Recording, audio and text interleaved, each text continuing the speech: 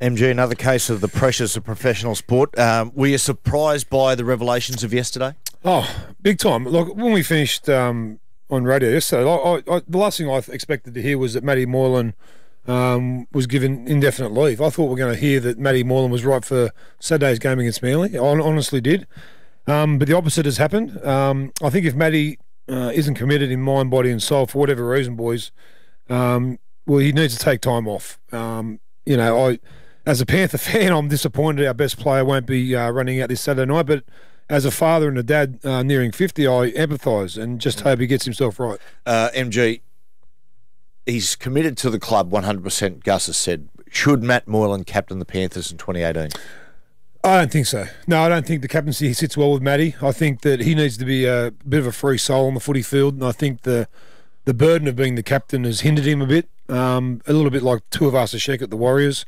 I think players who have got natural ability need to be able to set themselves free on a footy field. And I think at the moment, him having that extra burden as being the captain has stifled his play. For people to know, there's a lot more to being a rugby league captain these days than the toss and the coin and saying, hey, we'll take the kick for goal or kick for touch, we'll take the quick tap. It's about dealing with sponsors and all those things. And it appears, MG, just the whole picture of being captain is too much for Matty Moylan. Andrew Webster writes a great column this morning in the Herald, and I agree with it 100% that he's a throwback from the 70s and 80s. He's one of them blokes who likes to play his footy. He likes to go off and have a can of beer, likes to go to the club with his mates.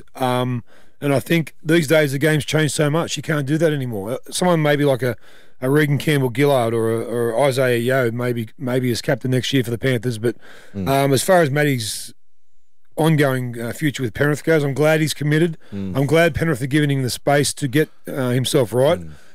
Matty, we watch from afar. We know that a lot of kids these days are delving, or they're not delving, they're hindered by things outside of the game. A lot of distractions. Like social media. Yeah, things weigh heavily on young people these days. Yeah. And look, there's been a lot of discussions that he and the coach have been loggerheads. Whether that's true or not, all that adds to the pressure of the situation, the hamstring injury, the expectations he puts upon himself. He's a representative player. He probably expected himself to have a better season. Let's just say that him and the coach don't get on.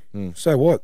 Yeah, that's right. That happens, not the first time. That's not the first. It won't be the last. Yeah. You've got to work it out, boys. You've got to work it out for the betterment of the club. And you know why? Because the fans are the ones ultimately at the end who hurt the most. Well, that's what I want to ask. The Penrith fans that are going to Allianz Stadium on Saturday night, they're less likely to win now, right, without Matty Moylan. So can the Panthers now have a bit of a run and win this, Matty? I get a feeling. Without him. I get just on the. I don't think Matty Moylan would have been playing this week. This hamstring injury seems to be one that's been restricting. He's been 1 week in, 2 weeks out, for the back half of this year. Can they win it? Look, Gus, what's really cost the Panthers is their slow start to the year. The slow start to the year has forced them to be up every week for the last two months. They won 7 or 8 in a row. They've been excellent. They've been really, really good. They've dug deep, but for me, they're a young side. And being up for that long and winning that many games in a row, suddenly, for me, they've hit the wall. I think they're vulnerable to Manly this week, and I think Manly will knock them out.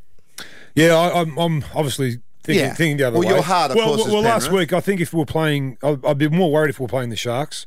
But the fact that Manly towed us up over at Brookvale Oval makes me think that once bitten, twice shy, that they'll go back to the drawing board and say, okay, let's see what they did to us.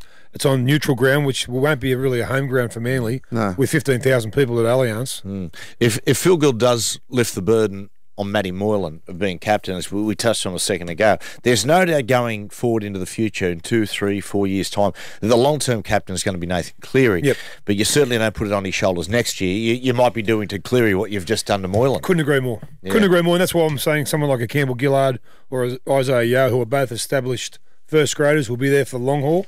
I think you've got to give it to one of them and just say to Matty Moylan, play your footy, son. The Grill Team, Gus, MG and Matty Johns.